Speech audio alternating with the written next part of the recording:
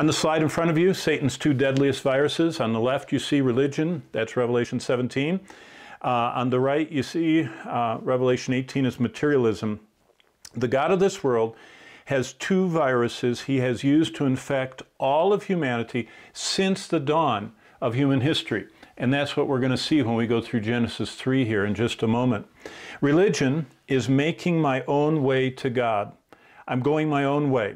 I want, as Isaiah said, all we like sheep have gone astray. We turn to our own way. We don't want God's way. We want our own way. That's number one. Number two, religion is when things are more important than God.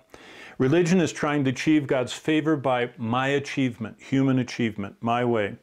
Materialism is seeking physical things, whether they're physical pleasures, physical possessions, physical power, anything more than God, or in place of God, or to the neglect of God. And one of the most graphic signs of materialism is our preoccupation with the material, as in electronic world, and getting into whatever's online, that robs us. Most believers struggle every day with not spending time alone with God and His Word because we're so distracted by the material things, the physical things. So to understand Revelation 17 and 18, we have to go back to Genesis. Genesis tells us, in this slide you see down there in the corner, Satan's two deadliest viral infections.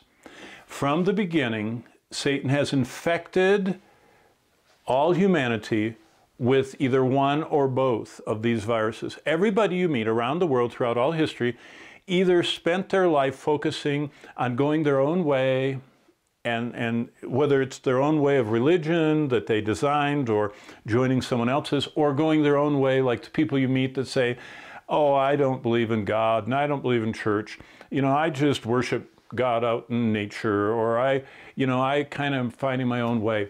That's religion, going my own way. Materialism, that things, pursuing things are more important than God.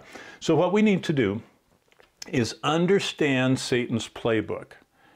If we can understand what his methods are, if we can understand, the infectious nature of his lies, then we can stay spiritually strong and healthy.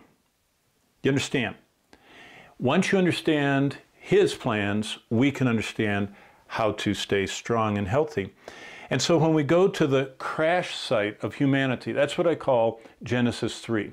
Genesis 3, and I'm going to open there real quickly, and I'll be reading from there and pointing out these verses. But the best way to understand Revelation 17, in fact, Revelation any part, is to see what begins in Genesis. So the door that opens our understanding to this incredible chapter about Satan's religion and his apostate church and all the global worship going on, the way to understand that is to go way back here to what Satan did in Genesis 3. And what he did in Genesis 3 not only infected the whole human race, but his first convert, Satan's first convert, was Cain. And Cain, if you remember, God told Cain and Abel to bring a sacrifice. And what sacrifice did Cain bring? He didn't bring what God asked. He brought his own way, his own idea. He brought the best he could produce, which is what religion is, my works and my best. That comes full blown into global false worship at the Tower of Babel. When they said, we don't need God, we're going to build a tower, we're going to make our own way to heaven. Our own way to heaven? Religion. See, that's what we see at the Tower of Babel. And then Balaam succeeds in infecting God's chosen people, promised Israel, with the virus of idolatry. And coming to the New Testament, by the time we get to the church of Pergamos, we find them mixing the error of Balaam and the whole, what becomes the idolatry of the Roman Catholic Church, we'll see. And then we see Antichrist setting up the image, everybody worshiping him, and then finally our chapter 17, the apostate church and global religion.